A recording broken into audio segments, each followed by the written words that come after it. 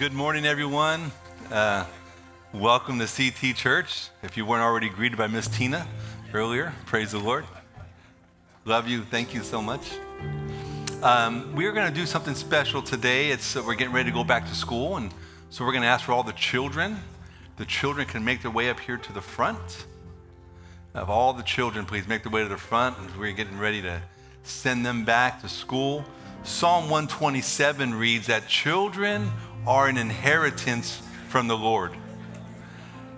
These children here are an inheritance. They are a blessing from the Lord.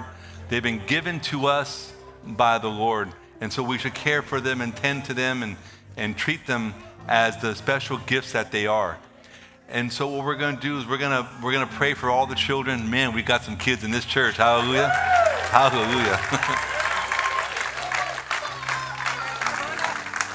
Okay, now I see we got some of the youth, which is good. But if you are attending college or trade school, we want you to come on up as well. University, college students, junior college, please come. Let's bring it in tight. Everybody, let's come in here tight. Let's fill in these gaps. And I'm going to ask you to do something. I'm going to ask you all to face this way, okay? I want you to face this way because here's what I want to do. All right? It is a special calling to teach children, to be an educator.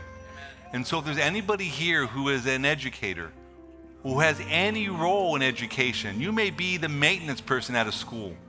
You help keep that environment clean and safe so these people can educate. So I want all of our teachers, like Miss Jamie's first-year teacher this year, right? Amen.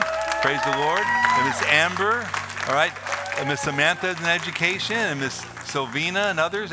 If you are an educator, and also now, okay, yeah, thank you, Elijah. Praise the Lord. All right. Okay, sign them up for the pulpit. Homeschool parents, you educate as well, so please make your way up here. Homeschool parents, amen.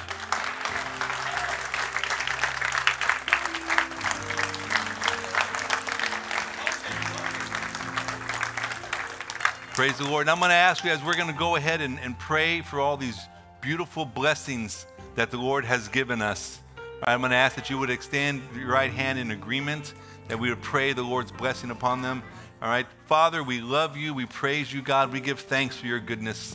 Thank you, Lord, for blessing us with these numerous blessings, my Lord, the beautiful children that you have left for us, my Lord, as an inheritance. And my God, we just ask, Lord, that today, this day, my Lord, that they receive your anointing, that, Father, that you would wash over them and flood them, my God, with your anointing. For your anointing will break the yoke of bondage of the world and the influences of the world that may try to come upon these children in these school environments. But, my God, we pray, my Lord, for discernment. We pray for your protection, both spiritually and physically, my Lord, that no harm would come to any of their schools, my Lord, that every school that these children step into, my Lord, walks in the child of God, which then brings your protection, my Lord. So all these schools will be protected and guarded from any harm, any ill will, my Lord, and that you would bless their classrooms, bless their teachers, my Lord. And though their teachers may not know you, may they get to know you through these blessings here, my Lord, that they would be a light and a beacon in these places of education, my Lord. And Father, for all the teachers here and the faculty and staff and support teams that support these schools, my Lord, we ask, Lord, that you bless them, that you would use them, my Lord, to further the kingdom, that they would sow good seed into the children that they are teaching, that they would be a godly influence, my Lord, that their light would shine so bright, my Lord, that the principals would be coming to them, asking them for advice, saying, I see that your class is prospering. I see that your students are doing well. What is your secret? And they'll say it is no secret, but it is the grace of God that's on our class, my Lord. And so let your grace be upon them, my Lord. Bless them. Let all their days be a joy. Father, let them change. Let these world changers here begin to recognize their calling and change the world, one class at a time, my Lord. So, Father, begin to move, my Father, in their lives. Protect them all. Blessings, my Lord. Joy, my Lord. Peace. Let them sleep well tonight before going to school tomorrow. Or that night, let there not be any anxiety, my Lord, but let there be peace because they are walking in your will. Father, we love you. We praise you. in Jesus' name. And all the saints said, amen. Praise the Lord, everybody. God bless you.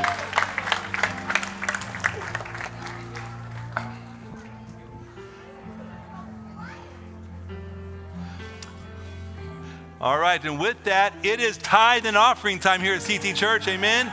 It's your chance to give, your chance to walk in obedience, to return the tithe unto the Lord. And so we ask that you begin to prepare your tithes and offering. As you do, there's several ways to give. You can write a check. You can place cash in there. There's envelopes in the seat backs in front of you. You can text CT Church at 833-257-8695. We'll send you a link. But also, on the seat backs in front of you, there's a Connect card. There's a QR code. You can zap that QR code and also find a link tree and select to give.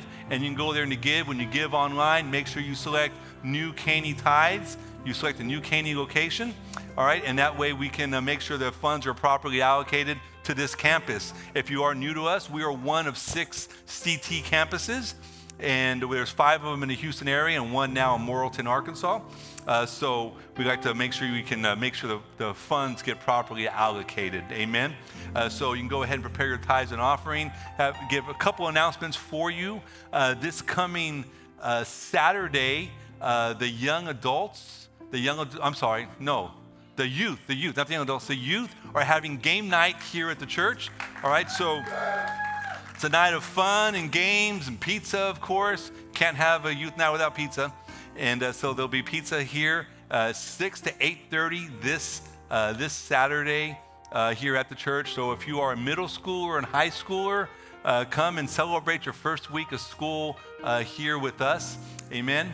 And then we also have, I think, on Friday night as well. Friday night is the men's conference, which is the 12th. And you need to register online. So you can go to our website.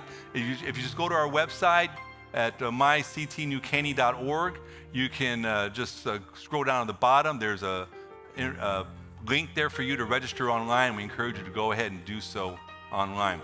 Amen. All right, so with that, we're going to go ahead and pray for these tithes and offering, and then we'll go ahead and collect them. Father, we thank you, Lord, and praise you, my God, for your goodness. Thank you, Lord, for this morning. Thank you for the time to bless your children.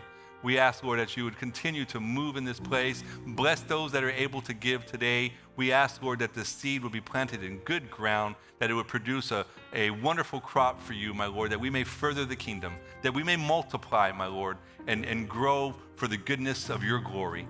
Father, we thank you for the faithfulness of those giving. For those who cannot give, we ask, Lord, you bless them with the ability to give. We love you and praise you in Jesus' name. And all the saints said, amen. If you can pass the buckets from your left to your right, and the ushers will come by and pick that up. Thank you. Come on, everybody, put your hands together. It's got to get better. All over the world, listen to these words. People come. People come. People go. People go. Your life has been out of control. Out of control. You're confused. But don't worry. Don't worry your soul. It will get better. It's gotta get better. It will get better. It's gonna be better. It will get better. 'Cause God is in control, y'all. Hey. Thank you, Lord. Hey. Within your heart. Hold it. Okay, also, in addition to us sending off the kids and blessing all of our teachers, we do have some available school supplies for all you teachers and support staff. So we have some free school supplies that were left over from our backpack fundraising effort. So you teachers, I know oftentimes you have to pay out of your pocket for some additional supplies in your class. So see Bertha or Carol in the cafe afterwards, and they've got some supplies for you as well. Also, I think we have some backpacks still as well. No more backpacks? Okay, sorry, scratch that. All right. Also, there is a special class starting this Thursday at the Rodriguez home. Henry and Claudia. Are Henry and Claudia here today? I haven't seen them yet this morning. Maybe, are they sick? Hope the class isn't canceled. Okay. So this Thursday, Pastor Susan, Pastor Norton's wife, she's going to be starting a 6-week class at the Rodriguez home on Thursday nights. It's a 6-week class on the prophetic. So if you want to learn more about prophecy and how the prophetic works, Pastor Susan will be teaching that class at the Rodriguez home on Thursdays. Amen? And it'll be a 6-week class again starting this Thursday. Praise the Lord. Okay, and I think, did I cover everything? Okay, did I cover everything? Okay, is that good? Okay, we're good. Yes, Miss Carol. Just want to make sure there's no child care on Thursday. Yes, thank you. Yes, so there's no child care for that class on Thursday. Yeah, thank you very much for reminding me of that. Thank you. All right, praise the Lord. So we are going to be in the book of Revelation today. We are going to be talking about the 7 churches of Revelation. So this is actually, I'm letting you know up front, this is going to be a 2-part series. All right, a 2-part series. I was trying to do it all in one, but it was just too much material for me to fit all into 1 week. So this will be a 2-part series. Real brief history, I guess, or just kind of maybe an editorial on the book of Revelation. It's oftentimes considered maybe one of the probably most well-known books of the Bible. The people who have never even been to church or even read the Bible have possibly heard of the book of Revelation. It's oftentimes, and now being the best known book, but oftentimes the most feared book and probably the most misunderstood book because there are so many perceptions and preconceived ideas about it. You know, there's the ominous 4 horsemen that we often hear about, and there's global plagues, and there's famine, and there's wars, and there's a mass death, and there's giant meteorites or comets falling from the sky, and the water's being poisoned, and plant life being destroyed, and the sea life being decimated, and the livestock being obliterated. You know, there's a beast, there's a dragon, there's the devil, you know, the Antichrist, there's this great abyss. There's all these things that are fixed and attached to the book of Revelation. There's the 7 seals and the 7 trumpets of judgment and the 7 bowls of wrath. And there's all these things that are attached to Revelation. And when people think of Revelation, apocalyptic movies are made based upon it, or they take something that they think is biblical and they turn it into a movie, and books are written about it, and they usually create fear. It usually causes fear when people hear the book of Revelation. But please notice that I say the book of Revelation, there is no S on the end. It's one book. All right. Oftentimes people say Revelations. It's not multiple revelations. It's one revelation. It's the revelation of Jesus Christ. In fact, chapter 1, verse 1 reads, the revelation of Jesus Christ. And this is where I say I see the book differently. I see the book as a celebration. I see the book as a decree of victory. And so when I read Revelation, I'm not scared. I see victory. I see joy. In 2 Timothy chapter 1, verse 7, right? God did not give us a spirit of fear, right? He did not give us a spirit of fear, but he gave us a mind of power and love and a sound mind, not fear. And so you should not, I want to encourage you today, do not be fearful when you read the book of Revelation. And 1 John chapter 4, verse 18, that there is no fear in love. Perfect love casts out fear. Well, who is perfect love? Jesus is perfect love. He is the only one who is perfect, right? For none are righteous but one, and that one is Jesus Christ. And so in Christ, there is no fear. You have no fear in Christ. And why is that? Because Christ is complete.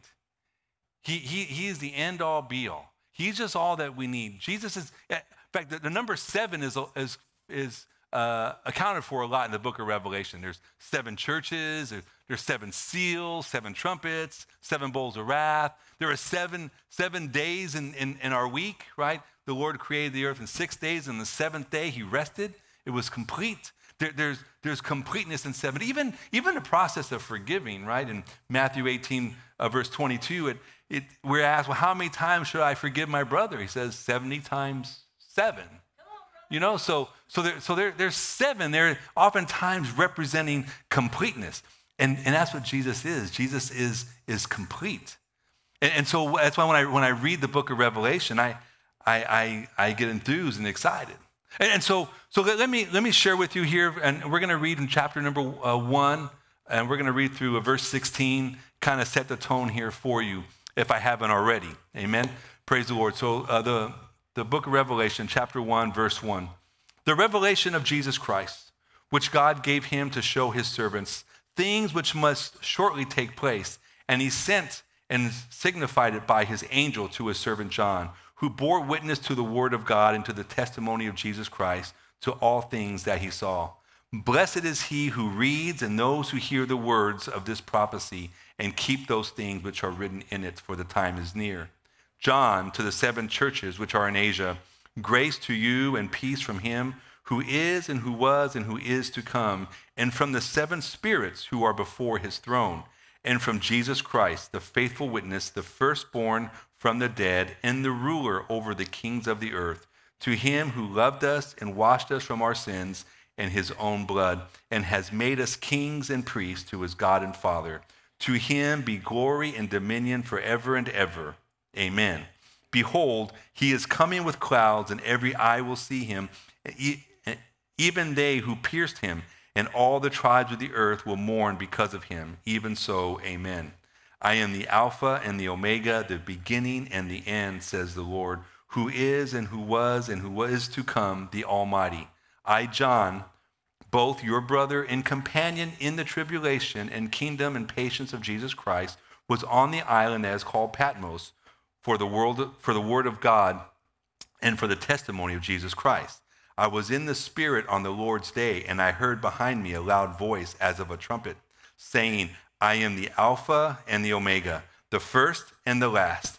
What you see, write in a book and send it to the 7 churches which are in Asia, Ephesus, to Smyrna, to Pergamos, to Thyatira, to Sardis, to Philadelphia, and to Laodicea. Then I turned to see the voice that spoke with me, and having turned, I saw 7 golden lampstands, and in the midst of the 7 lampstands, one like the Son of Man, clothed with a garment down to his feet, and girded about the chest with a golden band. His head and hair were white like wool, as white as snow, and his eyes were a flame of fire. His feet were like fine brass, as if refined in a furnace, and his voice as the sound of many waters.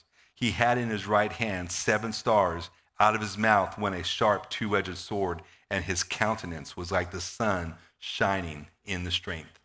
The title of today's message is Lessons from the 7 Churches of Revelation. Let us pray. Father, we love you and thank you, God, for your goodness. Thank you, Lord, for this opportunity to gather in your name.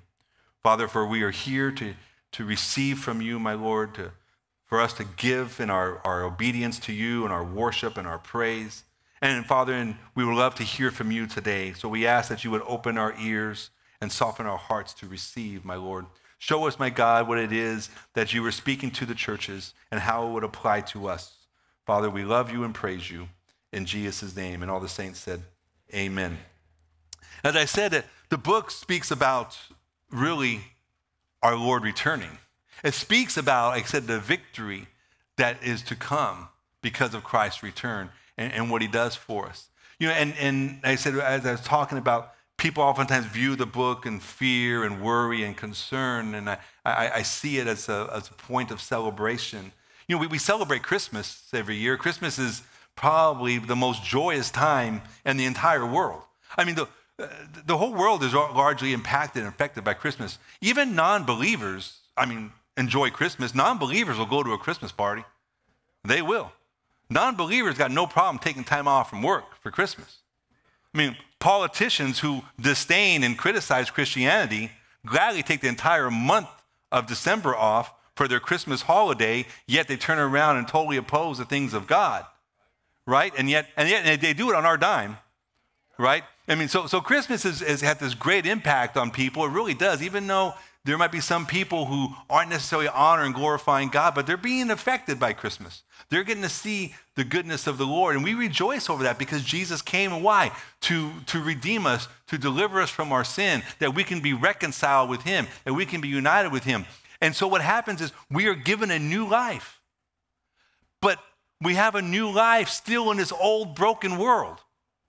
But in the book of Revelation, we get to see that there is a new earth and a new heaven coming out. In Revelation chapter 21, verses 1 and 2, it speaks about that. He says, I saw a new heaven. I saw a new earth. People sometimes, they miss this in the book of Revelation, that there is a new place being created for us.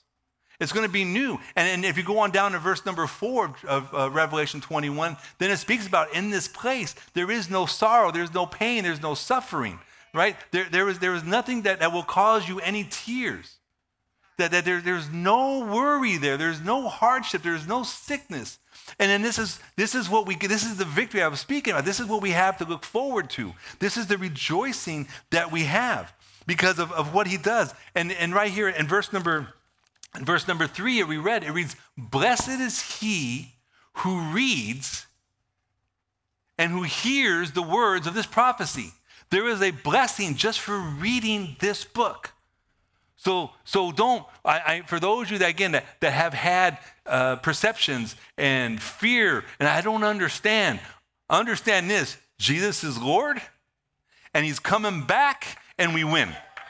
Amen? That's what you really need to understand. All right, and then he has promises in there about the book of life, the Lamb's book of life. He gives us these, if you read Revelation 21, just read Revelation, just go ahead, jump to the end. Chapter 21 and 22, and read about heaven, read about the tree of life and the river that's there to nourish us and provide for everything we need. And just do this, just up to the end. Spoiler alert, okay, we win. All right, it's a good thing. It's a good book. We live happily. We actually live happily ever after.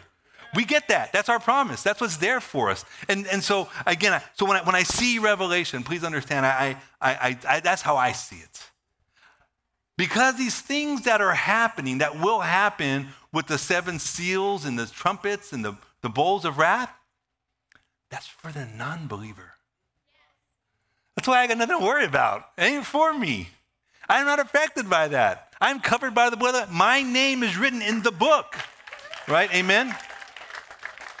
So that's a long runway to get to this first church. All right, so this is why it's going to be 2 weeks. All right, we're halfway through the time. We haven't got to one of the churches yet.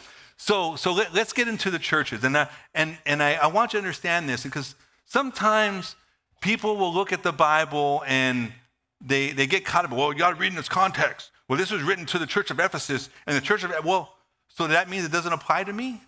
When Paul's writing to Thessalonica or to Colossae, to these other churches, does it mean not know it? The Bible is all encompassing.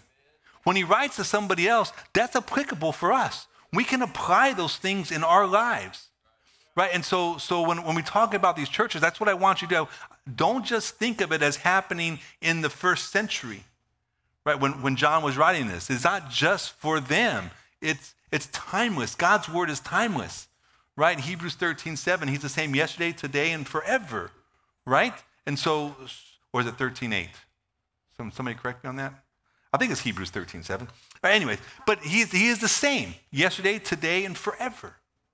And so his word is the same yesterday. What was being spoken of to Ephesus and Pergamos and Thyatira and all these other churches is also applicable to us today. In fact, I see these 7 churches as a representation of not only the church today and its different forms, but I also see it as a representation of us.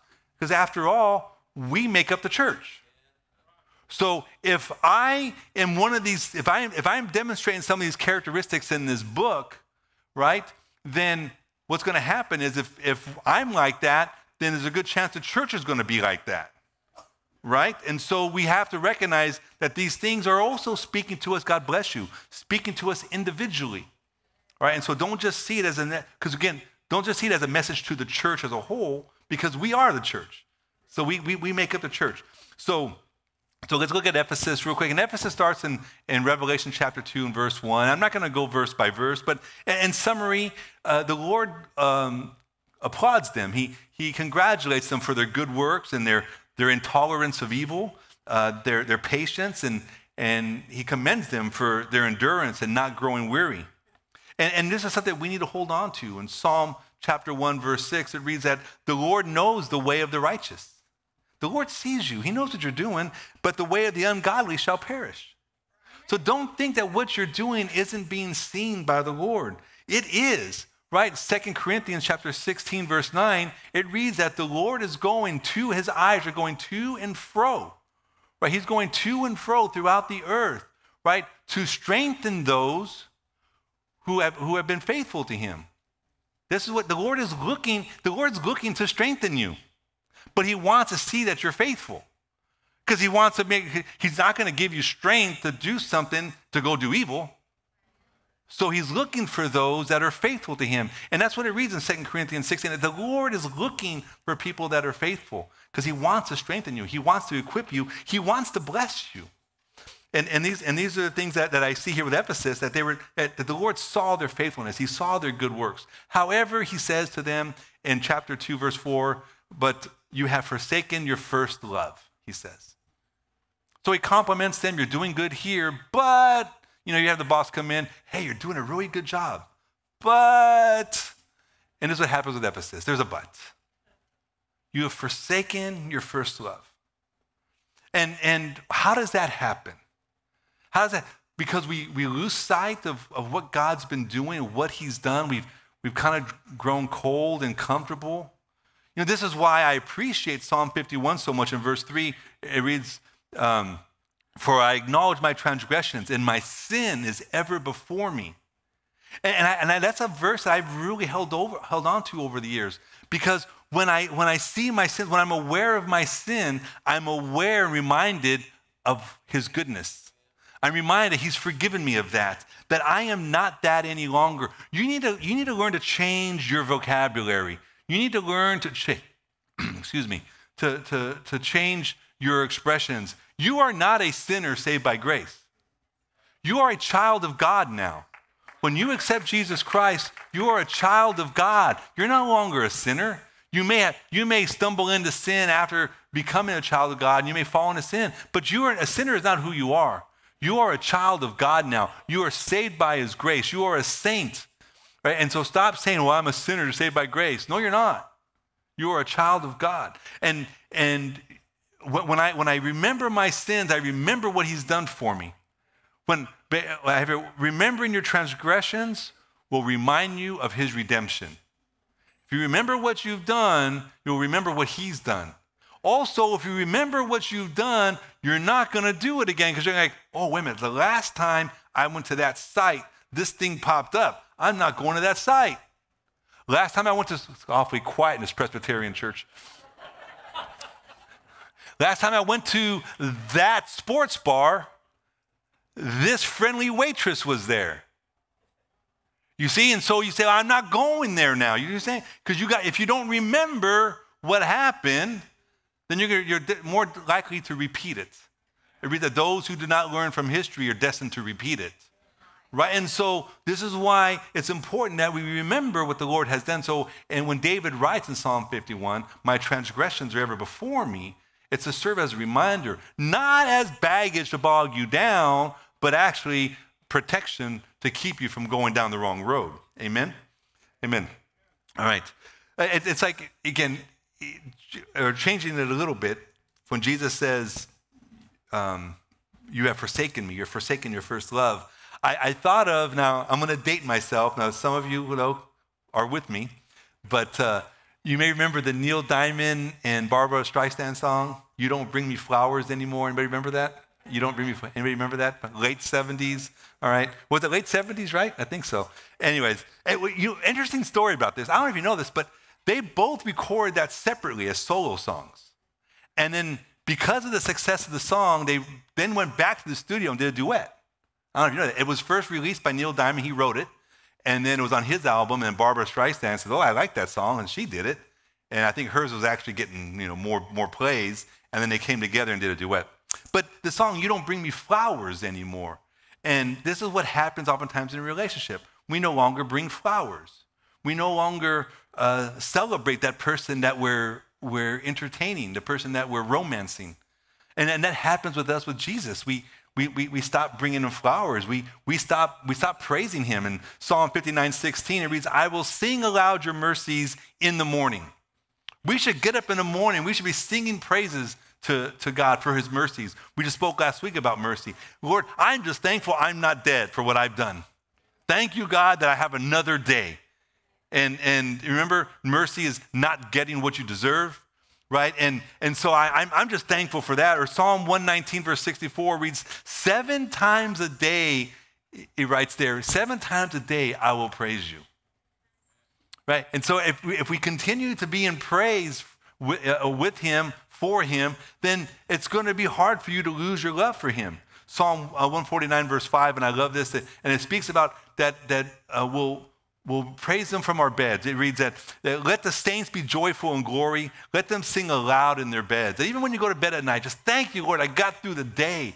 And when you're doing that, that's like bringing him flowers. That's like, it's praising him. It's if I never tell my wife I love her or she's beautiful, then what's going to happen? She's going to think that I don't care for her anymore. And so the Lord, he longs to hear from you. He loves you. He wants to hear your adoration. So some of the lessons we have from Ephesus are, I have a slide here. Endure good works and faithfulness. Be intolerant of evil. And to stay in love with Jesus. And this is what we learn from Ephesus. And again, it's not just for us as a church, but for us as individuals. And then moving on to the next church, Smyrna. It's the second church listed, and it's one of two churches of the seven that does not receive criticism from the Lord, I got to be more politically correct, constructive feedback, right? Smyrna doesn't receive any constructive feedback. Is that better? Is that sound more like what they'd say in the workplace? Because I remember before, when I was in early days of management, it was disciplinary action we had to take with employees. And then it became corrective action. Then it became coaching.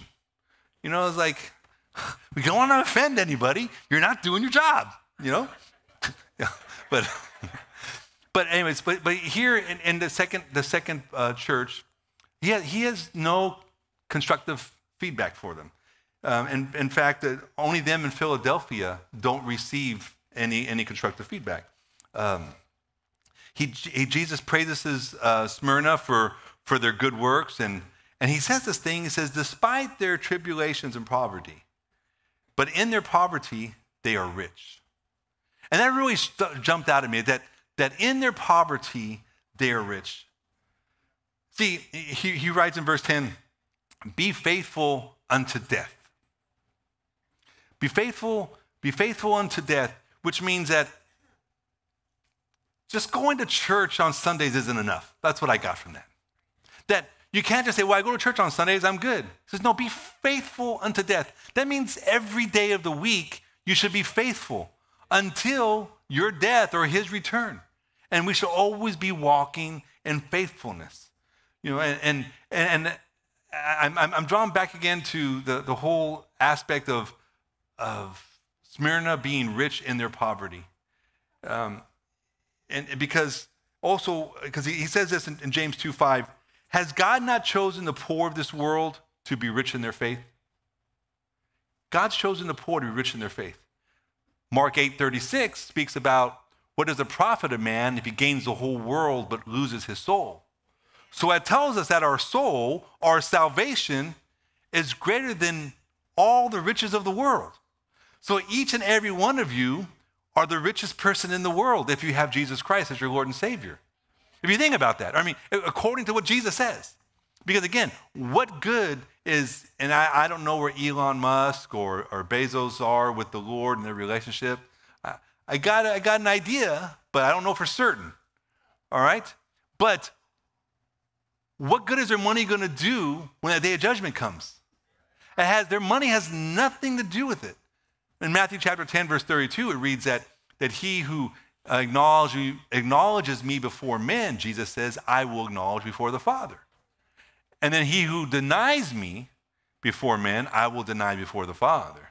It has nothing to do with your income. It has everything to do with your belief in Jesus Christ and who he is. And this is the thing that here I'm seeing about Smyrna. It wasn't about their riches. He says, even though you're in poverty, he says, you're rich. Luke 12:15 reads that life does not consist in an abundance of things that he possesses, meaning what you possess, what I possess. That is not what our abundance consists of, is what we have. But it's who we have. Amen? Not what we have, but who we have in Jesus Christ. Right? So Smyrna had little, but they had God's approval.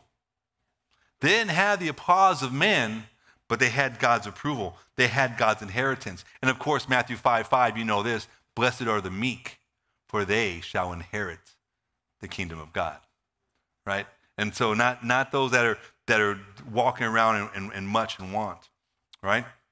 My greatest desire, and I've said this for years to people, but my greatest desire is that to hear the Lord's words in Matthew 25, verse 21, say it to me and say it to my children. Well done, good and faithful servant. And that's my desire, that to hear that. And so when I read in verse 10 of chapter 2 to Smyrna, right, be faithful until death. Be faithful until death, and I will give you the crown of life. So please do not think because you're here today and tomorrow with the devil, do not think that assures you the crown of life. He says, be faithful unto death. I know I'm stepping on some toes here, but I'm just reading the word of God. He didn't say, come to church today and do whatever you want tomorrow. He says, be faithful unto death. So be faithful unto death. Serve the Lord all your days. Do not think because I got baptized when I was 7 years old that I'm good to live like the devil the rest of my days. But you need to every day in Luke 9:23 to take up your cross and follow him. That's what he says. He says daily take up your cross. He didn't say Sundays. He didn't say on the Lord's Day. He didn't say on the Sabbath. But it is written every day, daily take up your cross. Amen? So the lessons from Smyrna is good works and faithfulness are rewarded because he recognized that he saw that. And that God's love is the greatest treasure of all. Those are the lessons from Smyrna. From Pergamos, the third church, and this will be the last church we're going to cover here today for you watchers. He in verse 13, he compliments them and tells them, you held fast. You hold fast. He says it's written interestingly, you hold fast to my name. Because they were not ashamed. They did not deny his name in chapter 2, verse 13. They did not deny the name of Christ. So this is the good thing they're doing is hold fast. Hold fast is another term for being faithful, for holding on strongly. Paul uses the same terminology in Hebrews 4:14, where he says, let us hold fast our confession.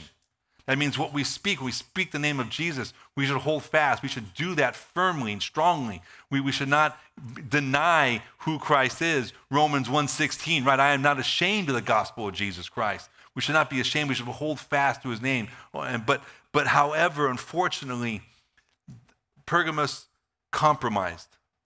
They allowed false teachings in. They were following the teachings of Balaam and the Nicolaitans.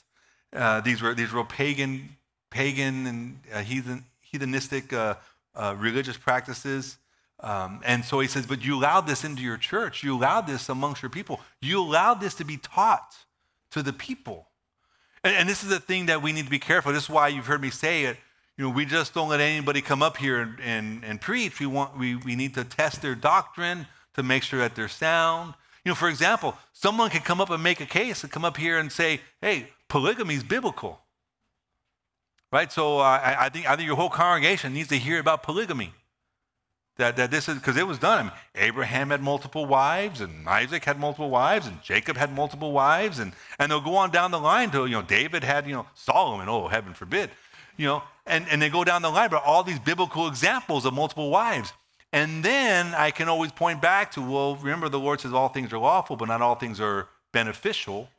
And where did any of these people have peace and harmony with multiple wives? None of them. It didn't work because it wasn't God's plan. Remember, the whole Hagar and Ishmael thing, that wasn't God's plan. That was Sarah's idea. All right? It wasn't God telling him to do that. And so this is what I always tell people when people will point to issues like that in Scripture, say, well, what about this? He had 300 wives and 700 concubines, or vice versa. I always get it confused. It ends up being 1,000. It's just crazy. All right? But I don't understand why people want to go and make that argument. And it's like, where was it beneficial? And in the life of Jacob, what happened? All the brothers despised Joseph. Why? Because Joseph was his favorite, because Joseph was the one from the woman he loved. Jacob didn't love Leah. Unfortunately, he didn't love Leah. And Leah must have been extremely faithful. She bore him 10 sons. And then finally Rachel delivers a son for him. And so he showers all this attention to Joseph, and all the other brothers become bitter. And you know what happened? Out of their bitterness and their jealousy and envy, they end up faking his death, telling their father he was dead, sell him off into slavery. And you want to tell me polygamy works? Thank you. I got to keep my family together. Thank you very much. All right? And so if someone were to come in here and try to teach, say something like that, we'd say, no, we're not going to allow that. And this is unfortunate. And I'm not saying that was the issue being taught by Pergamos. I was just giving that as an example about false doctrine, false teachings. And they had allowed that into their congregation, into their midst. And so this is the thing that the Lord is displeased with. So the lessons from Pergamos, and if the musicians can make their way up, he tells them to hold on to his name, right? To hold firmly, to hold fast, to not let go. And he tells them, do not compromise, basically. The lesson there is do not compromise. Do not water things down. You've heard me say that there is hell. There is a lake of fire destined for you if your name is not written in the Lamb's book of life. That is a real place. And yet there are churches today who will say, well, don't preach about fire. Don't preach about hell. That's going to turn people off. Well, then, but shame on me, because then why would somebody then want to, if they don't understand the value of Jesus Christ, wouldn't you want to at least say, well, you know what, I don't want to go there. So let me hear about this other option. Right? But if I omit that from them, if I omit the truth, if I omit the consequence for their actions, then I'm not doing my job. And then they don't have the full story. And I like to make an educated decision. Well, give me the information. What if okay, if I accept Jesus Christ, no matter what I've done, he forgives me and he loves me. If I don't do this, I go here and I burn for eternity. Wow. No, I mean, to me, it's pretty simple. So if I never preach hell, if I never tell you about the consequences of our actions, then there's less of a motivation for you to be drawn towards Jesus. Now, I would think that his love would be enough. But sometimes people haven't had a chance to experience his love. And we want you to do that. But I want you to, and there's another lesson here with these churches. Because he gives this message to Ephesus. He says, I will take my lampstand from you if you do not return to your first love. He tells Pergamos in chapter 2, verse 16, just like he tells Ephesus in 2:5, this word is in both churches who were doing wrong. They had some opportunities for improvement. He says, repent. And so here's a message here, a lesson here for us all. And I gave you these other items from each church, but the message here to them all, and we're gonna pick up some more next week when we cover the other churches, because there's some other issues in the churches that could be affecting a church. And we want to take care of all these issues. I really want us to see us in all 7 of these churches. I do not want to sit here and ever be blinded thinking that, oh, we're good. We've arrived. We've got everything all together. As I shared earlier from Romans, for all have sinned and fallen short of the glory of God. And so I want all these things to be exposed. And so we take care of them so that we can be effective for the kingdom. But the word he says is repent. So that everyone stand to their feet. If there's anybody here today who needs to repent, if you've never accepted Jesus Christ as your Lord and Savior, you need to reject Satan. You need to reject sin. You need to reject complacency in your life. I want you to come. I want you to come to the altar and pray. And for those of you that are thinking we're about done here, we're not done yet. Because after we do this, I wanted to make sure we took care of this. I wanted to make sure there's anybody here who's never given their life to Jesus Christ. You've never confessed your sin. You've never said, Jesus, be Lord of my life. I will follow you all of my days. I want to live for you, Lord. If you've never said that prayer, if you've never asked him to forgive you, we want you to do that today. First and foremost is here's why. Because after we do this, I'm going to ask you all to sit down. We're going to take communion together. Because God's grace is so wonderful. As he's rebuking Ephesus, as he's rebuking Pergamos and the other churches you're going to see, he tells them all, repent. He wasn't done with them. He wasn't saying this is over. We love and we're going to get to Laodicea next week. We always hear about Laodicea. I spit you out of my mouth because you're lukewarm. I spew you out. But he wants them all to repent. He wants you to repent. And this is why I said this is the victory I see in Revelation, that he's not given up. He says repent. So I encourage you, if there's anybody here today who's never accepted Christ, to please, please come. Hallelujah. Thank you. Praise the Lord. You may be seated. We're gonna pass the communion elements. And in this message of repentance, remember the Lord, he gives us instructions in Corinthians to examine ourselves before taking the communion. I hope you took this time when I spoke about repentance, to examine yourselves and repent of anything that's in your life that keeps popping up, that you keep going back to. Proverbs 26, you're the fool repeating his folly. You keep returning back to it. Repent of it today. You don't necessarily have to come up here and do that. You can right there where you are. Repent. Ask the Lord to forgive you and turn away from it. Because we're going to receive this communion, because part of receiving this communion is being right with the Lord. We want you to be right with the Lord. So, is there one? Oh, thank you. So if you would, please, if you can tear away that top thin film.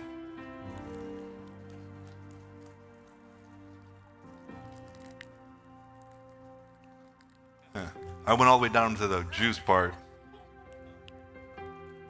Can I get another one? Thank you, Godfrey. Aha, got it. Jesus on that Last Supper, it read that he broke the bread. So if you would please break it. He broke the bread and he said, this is my body broken for you. That means he was giving his body for us. So understand that this is not just some tasteless wafer, but this is just a reminder. So to serve as a reminder of what Jesus did for us, that he gave his all for us. So he said, he took this and said, do this in remembrance of me. So take this in remembrance of what Christ did for you. Praise the Lord.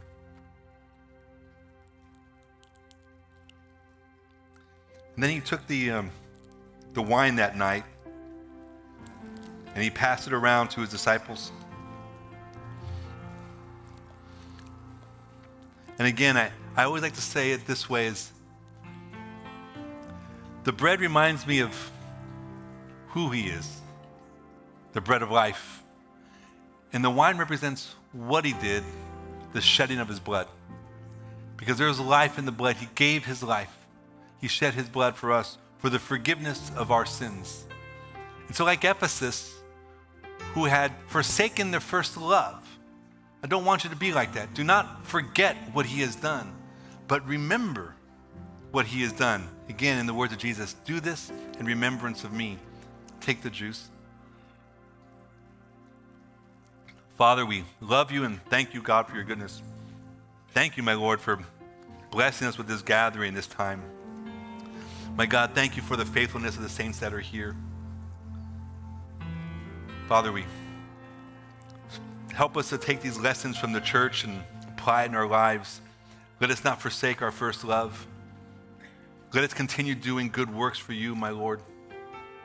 Let us not allow unfaithfulness and ungodly teaching in our lives. But Father, let us always turn to your word for truth and discernment, my God. I ask, Lord, you bless everybody here today. In Jesus' name, amen. Everyone, please rise to your feet. One last altar call as we rise to our feet. And the ushers will come by and pick up your cups from you. Now, the altar is open for any other need. And again, if you still feel you were unsure about coming up here to accept Jesus as your Lord and Savior, Come now. Come now. Do not wait. This could be the day of your salvation. This could be your eternity right here. So don't pass this up and come. And if anybody else has another need, if you have a financial need, a relationship need, a marital need, a job need, Father, you've got sickness in your body, come and find one of these altar workers. They will pray with you. They will be in agreement. There's people coming now. Do not be afraid. Remember Matthew chapter 10. It says, if you deny me, then I'll deny you, he says. Don't deny what God is doing in your life, but come and receive prayer. Amen? Go ahead. Praise the Lord. The same, I think the master, I think you see.